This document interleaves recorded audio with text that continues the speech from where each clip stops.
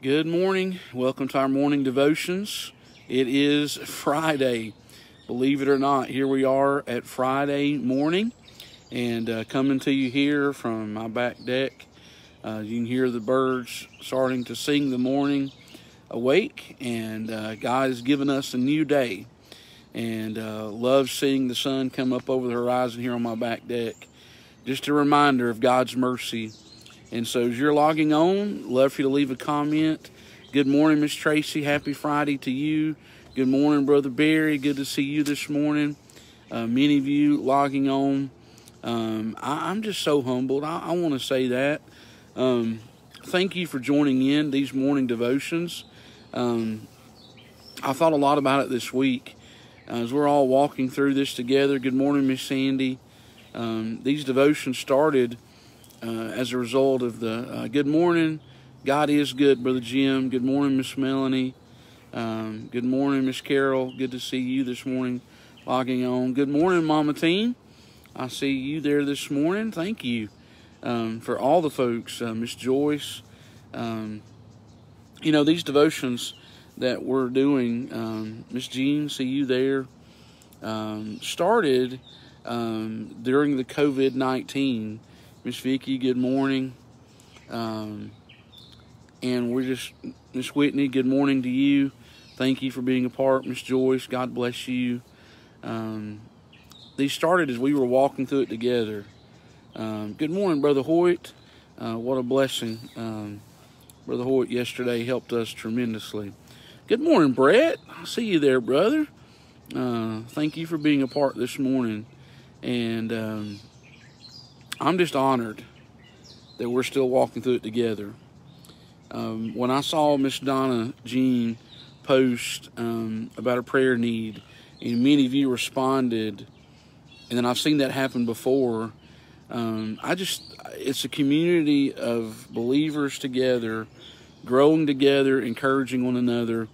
Thank you for being a part of these morning devotions. We're in Colossians chapter 2. This morning, as we begin in the middle of Colossians 2, I had a thought this morning in my own heart. It's exciting to read and study the book of Ruth, a love story, pictures for us the love of the Lord Jesus Christ for us. Jonah, who doesn't want to read about Jonah and the whale? But oftentimes when we get into a book like Colossians, and particularly we get into the doctrine of Christianity, it can seem dry. In other words, it can be hard trudging sometimes. But I want you to know how vital doctrine is in the Word of God. We're talking about a church Paul wrote to 2,000 years ago, okay, about getting their focus on the Lord Jesus Christ, because there were many that were trying to pull away from who Jesus was and who Jesus is and what Jesus did. And they were trying to either add to or take away from Jesus. Fast forward with me, if you would, to where we live right now. And think with me for a moment how important this book is to show us who Jesus was, who Jesus is, and what he continues to do in our life.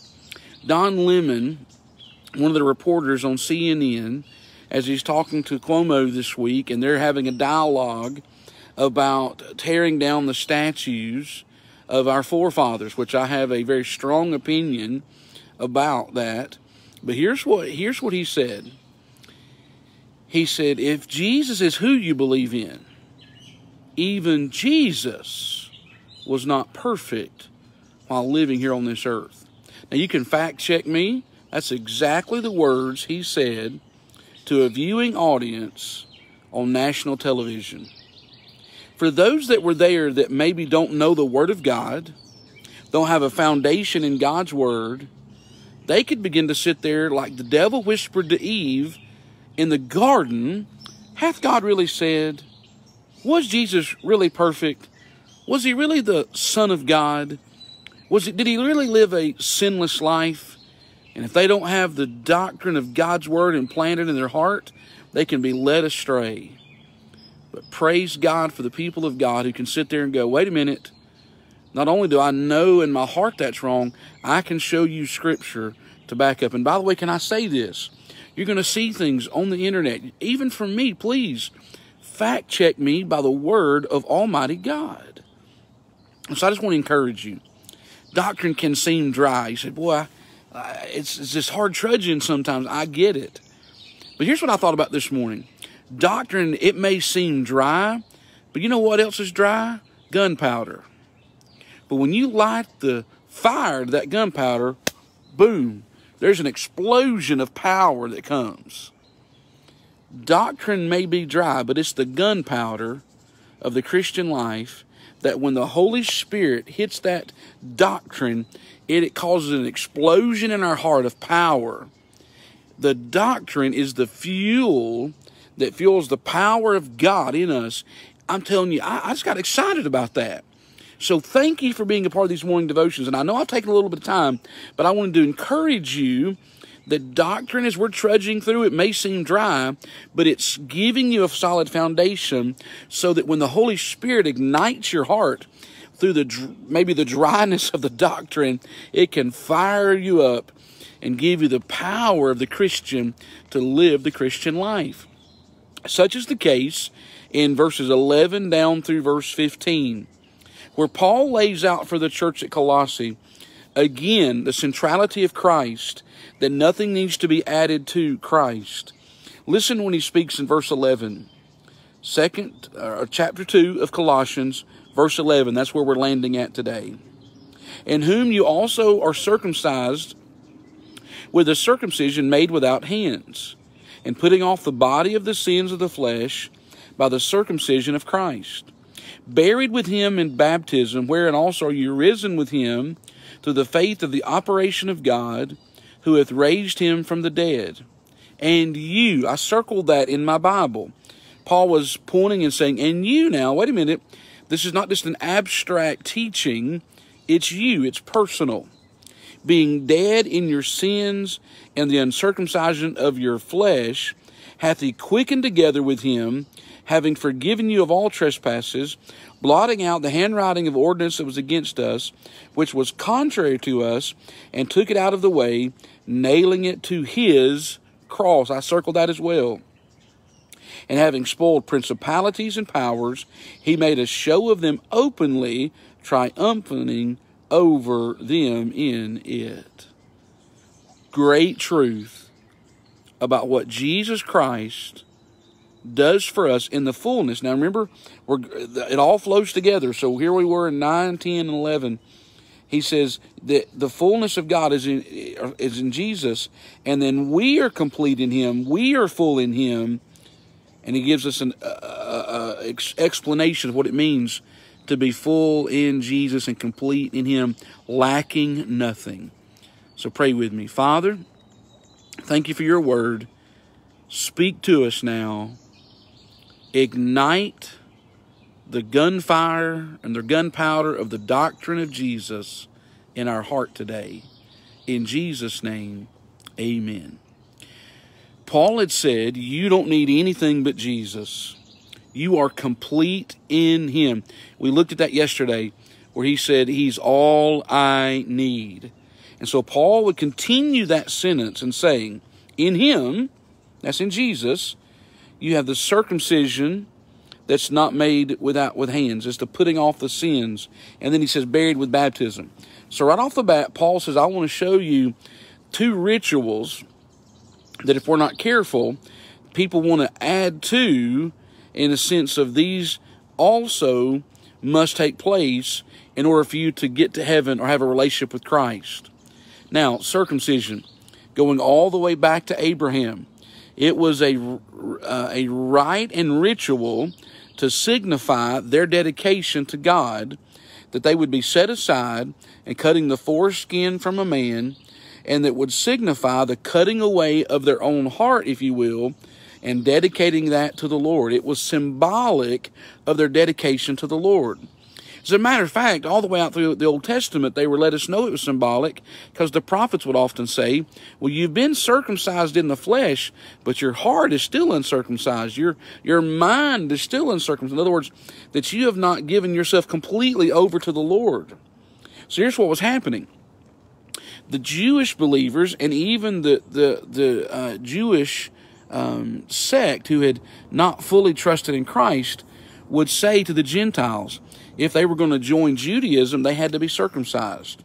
So once a Jew got saved, they would say to the Gentiles, hey, if you're really going to follow God, if you're really going to be dedicated, you need to also be circumcised. And Paul said, wait a minute, no.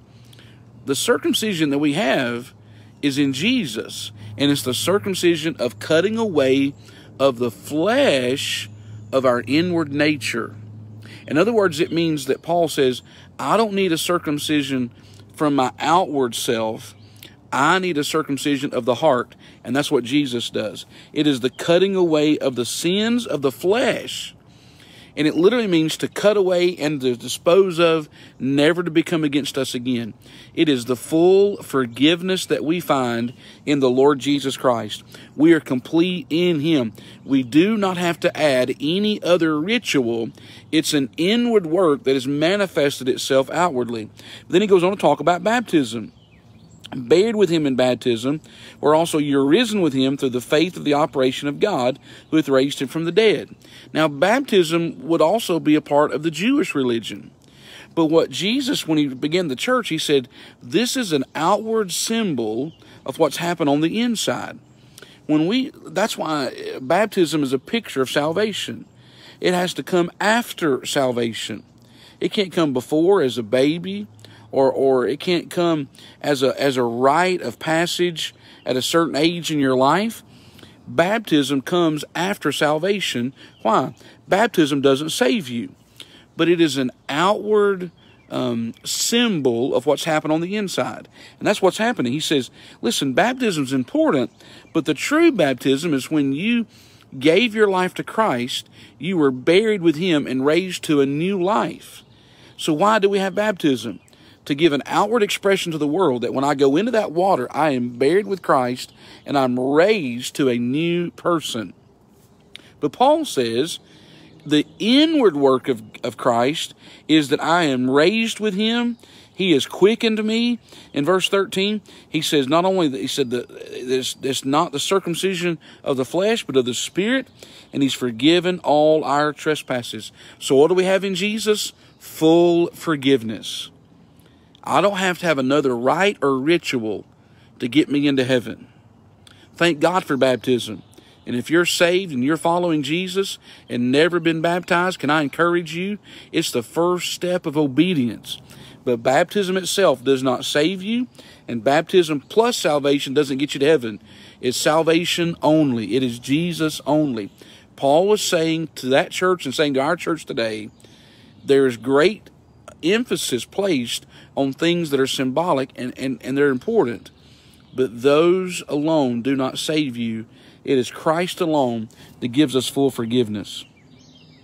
And then look what he says here. He gives us complete salvation, full forgiveness, blotting out the handwriting of ordinance that was against us, which was contrary to us, and took it out of the way, nailing it to His cross. Paul he talked about the baptism and the rituals and circumcision. Now he's giving another opportunity to show a metaphor of what could happen. So here's what he's saying. We're complete in Him. What does that mean? It means complete salvation, full forgiveness. Paul is giving the illustration, if you will, of debt. Okay? So in those days, they would have, where you and I owe debt. And if you've ever paid debt off, what an amazing feeling, right? And I can remember certain payments that I was making to pay debt off, and that final payment to be able to think it's paid in full. What Paul's talking about here is literally an IOU in that day. And it would be written on the papyrus, which would be one of the papers they would use. And it would simply list the debts that someone owed.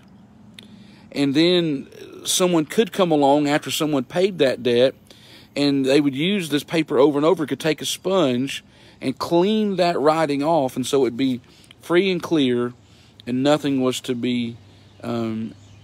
could be remembered by what was there. But what about the nailing it to the cross? Well, in Paul's day, when someone had paid a debt in full, it would be nailed for the whole community to see and know the debt had been paid. So what's Paul saying? You and I owed a sin debt we could not pay. The Bible says the wages of sin is death. And you and I, we owed that debt. And our death would not pay that debt. Why? Because we had sin in our life. We were separated from God because of our sin. It took the blood of a sinless lamb, the Lord Jesus Christ. That's why John would say the Lamb of God that takes away the sin of the world. Do you see how important it is that people know that Jesus Christ was 100% man and 100% God while he lived on this earth and lived a sinless life? Because if he did not, he's only one man among many. Nothing sets him apart. Nothing separates him from every man that's ever been born. But our Bible teaches us he had an earthly mother, but he had a heavenly father. Mary was a virgin who God implanted the seed of Christ in her womb. He never was tainted by the blood of men, and he lived a sinless life by his nature and by his choices, so that he could pay the complete sin debt, nailing it to his cross. Why's that important? Because all throughout history, there were men that were crucified on a cross for debt that they had owed, for crimes they had committed, and that was their cross. But only one man went to his cross and died for our sins, the perfect man, the Lord Jesus Christ, when he outstretched his hands and he said, to tell us die, paid in full. Paul says he took our sin debt and nailed it to his cross, having forgiven us all of our trespasses. Hallelujah, happy Friday. Jesus died for our sins and rose again. But it gets better. It gets gooder and gooder. Who said doctrine is dry? Am I helping help me somebody right here. We're talking about the fact that I don't have to have anything but Jesus to get to heaven. I don't have to meet a ritual. I don't have to meet a checklist. I just have to trust Christ and him alone. And when I do that, he forgives my sins, and he takes the sins and he blots them out. But verse 15, spiritual victory. Notice what he says. And having spoiled principalities and powers. We've talked about that a lot through Colossians. The Gnostics would say there's the spiritual world. And Jesus would say, you're absolutely right. There is the spiritual world that we cannot see, of angels and demons, and the demonic, of the principalities and powers of the air, Ephesians would say. That there is a spiritual dynamic and a spiritual war taking place all around us in spiritual warfare. And Paul says, you need to know that when Jesus Christ died on the cross, that he spoiled principalities and powers. That word spoiled literally means to strip away the authority and the power of the opposing force. It speaks of a conquering Roman general who would go into a land, own their land, and win the battle, and then bring those captives back and parade them through the streets of Rome, held captive, and parade in great majesty and power, and say they are the defeated foes. Jesus Christ came to this earth where the principalities and powers were the Bible says, the ruler of this world, Satan himself.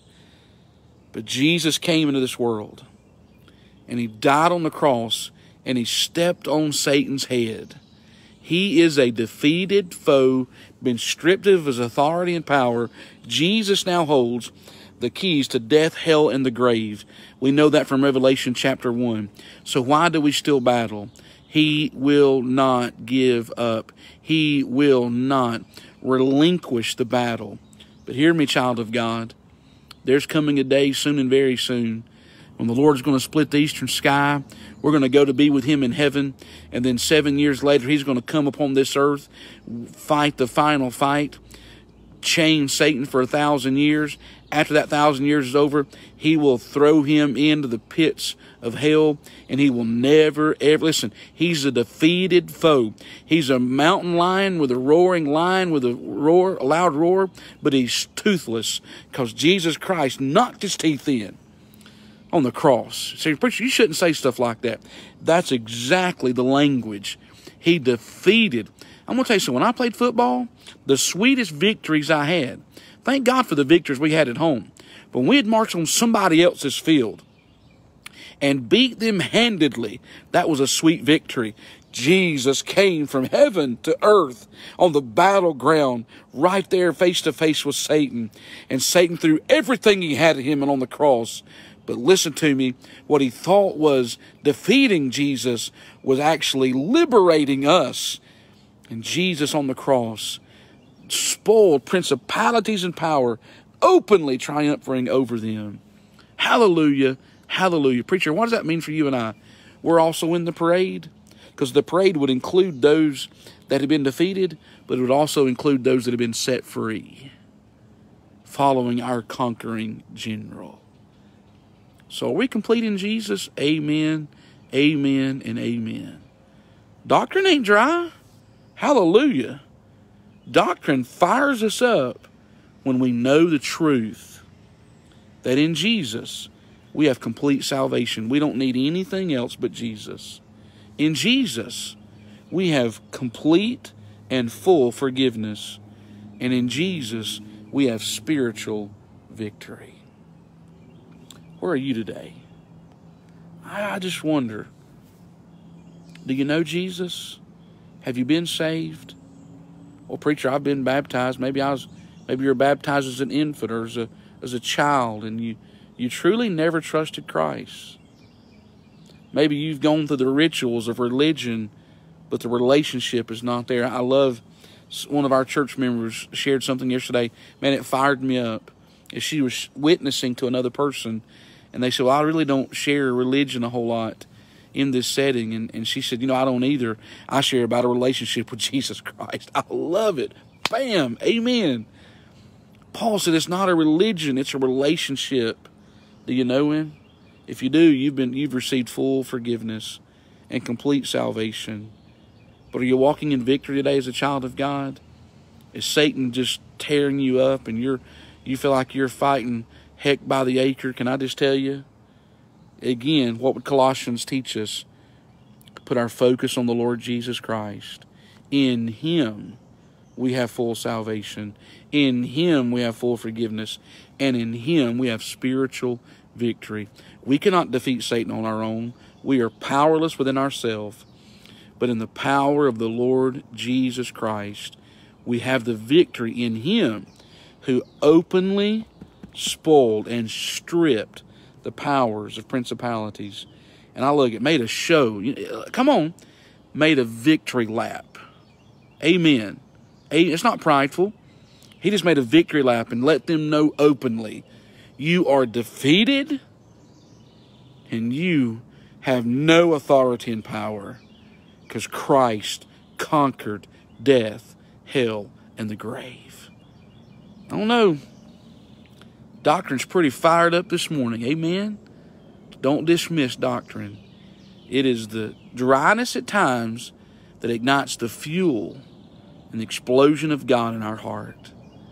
Let's pray together. Father, I don't know anybody's heart this morning, but if there's anybody that's watching or will watch later on that's never been saved, I ask you right now to let them realize maybe they're clinging to a baptism. Maybe they're clinging to a religious ritual they have done. But Father, if they've never truly asked you to forgive their sins and come and live in their heart, may they do that right now. But maybe there's others, God, they are saved, but they're bogged down in the religious part of it. They're being pulled away from the things of the world. And God, maybe even they feel defeated this morning because of what's happened in the world or in their world, and they're stressed and they're frustrated and they're letting the enemy whisper in their ear that they're defeated. Father, thank you for the truth of your word that you openly defeated, showing triumphantly over Satan and the principalities and powers, stripping them of authority and power, and that you and I have victory, or us as the believers have victory in you, and we are grateful, Father. May the people watching today that know you're Savior and Lord walk in this victory, I pray. And thank you for the doctrine of your word. In Jesus' name, amen. Well, God bless you. Thank you for joining in our morning devotions. Happy Friday to you. I look forward to being with you again Monday morning at 7 o'clock. Hey, if you don't have a church home, 3 ways you can be with us this weekend. 9 o'clock, we'll be having a drive-in service on the property. Can I encourage you, if you're in our area and you don't have a church home, would you join us on the property? You may not feel comfortable coming into the building. The drive-in service is a tremendous opportunity. You can stay comfortable in your car. The message comes to the radio. I preach from the porch. Would love for you to come and be a part at 9 o'clock, Center Baptist Church, 109 Elrod Road on the property. And then at 10:30, if you feel comfortable, come be with us in the building at 10:30 for our worship service there in the building. And maybe you're just not able where you can be there. Maybe you're going to be on vacation. Maybe you're not ready to come either on the property or in the building. Hey, we'll still be online at 9 o'clock for our online service. So 3 ways you can join us, and would love for you to do that. If you have a church home, hey, go support them. Support the pastor. Pray for him and pray for the people there, and go be a part however you can where you are. Again, if you've got a prayer need, I would love to pray with you. You could message me. You can do it on the comments, or go to our website, centerbaptist.com, and go to the Connect Center, and it'll take you right to a Connect page, and you can do that right there. But again, God bless you. Thanks for being, from the depths of my heart, thank you for being a part. And I pray God would encourage you, and God would strengthen you, and God would minister to you today. I hope you have a wonderful day in the Lord. Hey, if you able, share this message. Share it on your page. Share it with your friends. Others need to know spiritual victory in Jesus. Share this with them today, all right?